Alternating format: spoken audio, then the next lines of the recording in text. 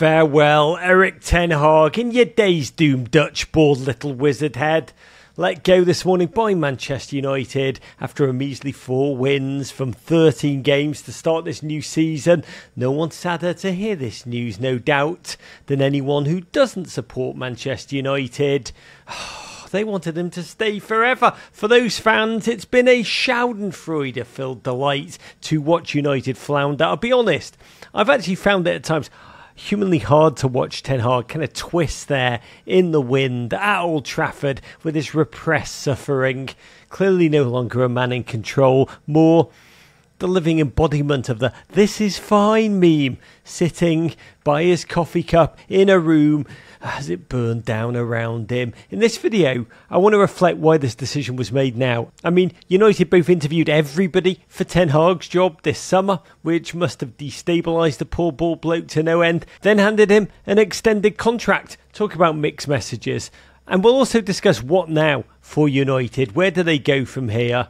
As that managerial carousel spins once again in this ongoing chaos era, 11 years and counting now of disappointment and decay since Sir Alex Ferguson left. The real question is, what, if anything, can Manchester United do to stop the rot? Let's start with this morning's news. United's new controlling owners, Ineos, under Sir Jim Ratcliffe, briefed the press that they'd lost faith that the 54-year-old Dutchman could turn things around. 11 points from 9 league games. Manchester United marooned in 14th place will do that, to be honest. They're 7 points off the Champions League already after nearly a quarter of a season. Let's just say there are already concerns United are too far adrift to qualify for the top 4. But let's be honest, losing 2-1 to West Ham United will do that to a manager. When you're not even the best United in the Premier League, or I guess when West Ham are not the worst United, I mean, not to get too Diane Keaton on your asses, but something's got to give, especially after that summer of spending $232 million lumped on 5 players. And you could see it at full time at the weekend after Jared Bowen had scored that late, quite cruelly awarded penalty. Lopetegui howled with relief, then marched over to a quite shell-shocked looking Ten Hag. Van Nistelrooy, look at this, because if you want to go and see it, we posted it on our Instagram at the time. The second we saw it, I mean, it was like a mini movie, to be candid. Rúben Van Nistelrooy couldn't even look at Ten Hag at the final whistle. He just suddenly pivoted on the ball of his foot and span away. And you kind of knew just then, looking at it, that the sound of the tectonic plates underneath Old Trafford were grinding away. By the way, that Jared Bowen penalty, a 92nd minute strike of agony. Opta put out a stat this morning, quite damning stat, that 7 of Ten Hag's 26 Premier League defeats came in the 90th minute or later, which is the highest percentage of defeat for any manager who's lost 20 or more games in Premier League history. Remember, this is Manchester United. The 90th minute onwards, that is hallowed time. In the great days of Manchester United, that was Fergie time, when Sir Alex Ferguson knew somehow, some way, his team of winners just knew how to get business done. 26% of the losses Ten Hag experienced were in that period. He did exactly the opposite. His team, they keeled over and self-soiled over and over again with the world watching. So for Ten Hag, today's decision, honestly, humanly, when you think about it, it must have been some kind of a relief. This has honestly felt inevitable the moment the manager started his war with the English media, in which he used every post-match press conference to essentially deny basic facts about what our very eyes had seen on the field. He'd proclaimed progress and unity and cohesion, when we'd all just seen exactly the opposite live out on the field. Let's just put it this way. No manager declares war with the English media and survives. It is the death rattle of anybody's tenure, the beginning of the end. And the truth is, Ten Hag had since last season had that consumed, defeated doom look in his eye. We've seen it before so many times at Old Trafford, that gaunt dead man stare of David Moyes, that confused, how is this happening to me agony that Louis van Gaal experienced. Even Jose Mourinho was undone by the court intrigue of Old Trafford. More on him in a moment. But poor old Gunnar Solskjaer, so loyal, so beaten from within. The same with once proud Ralf Rangnick and now Ten Hag, a man who also began so confidently but was ground down by the maze of realities at Old Trafford. Watching him this campaign was honestly like watching Ned Stark flounder in season 1 of Game of Thrones. A gent who also ended up with his head on the block screaming, "I'm a Northman, I belong here with you, not down south in that rat's nest they call the capital." And yes, remember this too, Ten Hag did deliver trophies, the Carabao Cup and the FA Cup. He returned United to the Champions League. But the whole time, the number of problems he had to solve from the very beginning felt like an asteroid field, falling out with Ronaldo, with Jadon Sancho, Anthony Martial, Marcus Rashford, and so on and so on. But let us also remember, it all started so well that first season. Marcus Rashford, this did happen.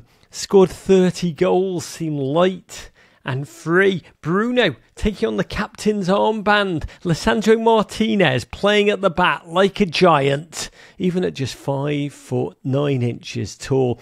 United were third in the Premier League. They had all you could drink Carabao Cups, but then the darkness, the unsolvable injury crisis, the drop in performance. Well, we'll get to the question of who next for United.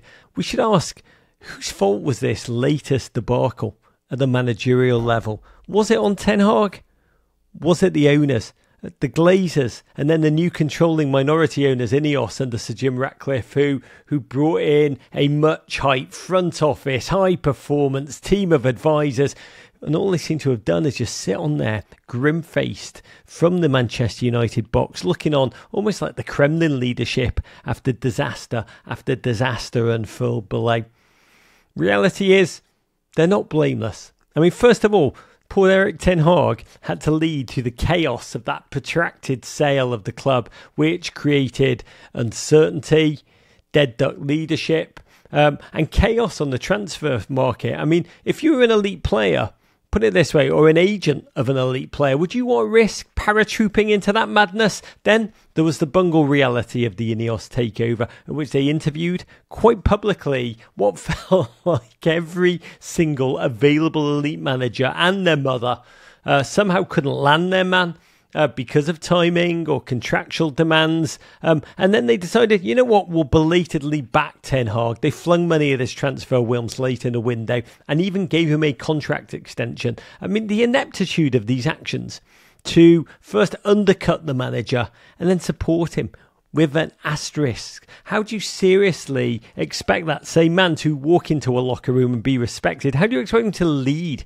when you have diminished his authority to such an extent? Honestly, I thought about poor Ten Hag this summer, and every time I've seen him on the sideline during this season, he's almost seemed like a cartoon character who was having the floorboards in like Tom and Jerry cut from under him with a saw, cutting a perfect circle, and he would just boom, plummet through and disappear. So on one level, it wasn't his fault, but in football, as in life, two things can be true. The ownership can be inept or naive. But Ten Hag was also very much to blame in the role of his own demise, the tactical unwillingness to solve that giant hole in the midfield that everyone could see. Was that inability or was that stubbornness? The fast attacking style that he tried to employ with players who could not press, the midfield that couldn't cover, the defence constantly caught out of shape, utterly vulnerable over and over in turn to quick breaks from opponents. And then those post-match press conferences of just attempted stoic agony. Honestly felt like briefings from a failed politician.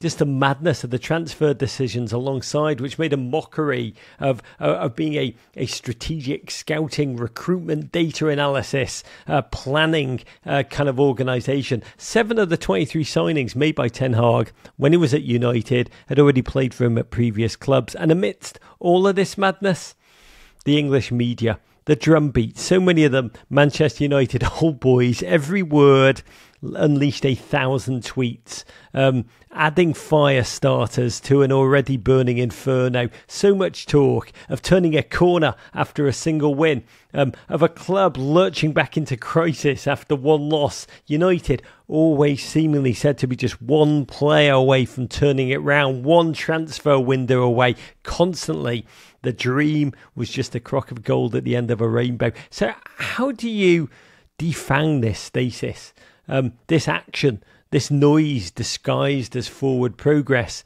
in which the club has honestly become a buzzsaw for talent, a reputation shredding carousel for any right-minded manager, and essentially a mid-level team that can be undone with by any club who have a plan, a vision, and the ability to execute it. What now really depends on how you analyse the nature of this problem. And I will get to possible successors who are being rumoured in 1 minute. But here's how I see United's biggest challenge.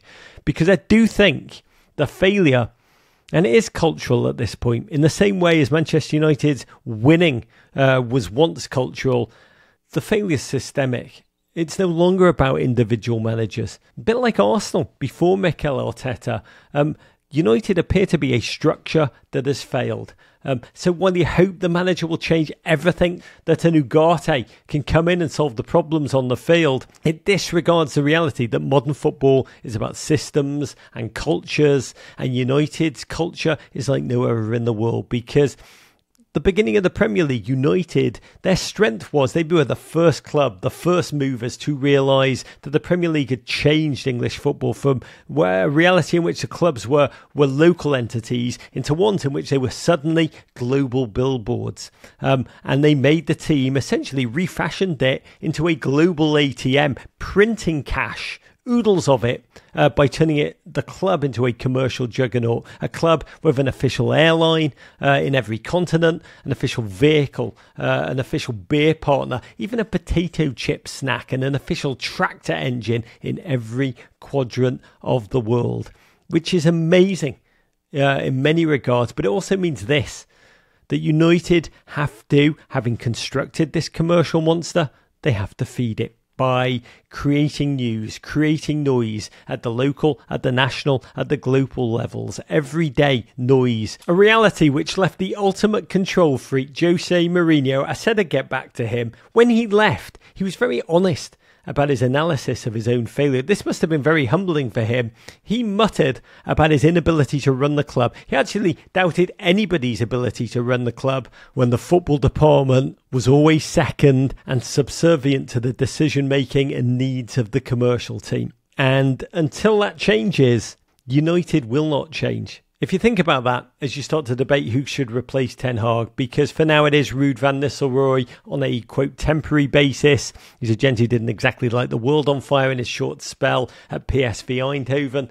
He left amidst complaints from the players about his training methods and his coaching, which sounds familiar. By the way, English tabloids already reporting problems between Ruud van Nistelrooy and the Dutch players in his squad. Look, United fans, you could have had Thomas Tuchel. This summer, he was interviewed, was seen as the most viable replacement. Now, England's national team manager, Mauricio Pochettino, rides with us, the United States manager. So there's a lot of hype right now about young genius Rúben Amorim.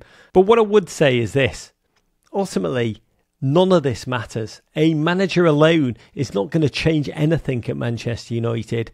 And I know United fans, more than probably any other club, is a place where you want to revere the manager. It's probably why Ten Hag had as much time as you gave him, because the fan culture is born of an era when the club's patriarchs, true greats, Sir Matt Busby, manager for a quarter of a century, and then Sir Alex Ferguson, were the driving forces, the singular forces who propelled the club into the greatest in the world.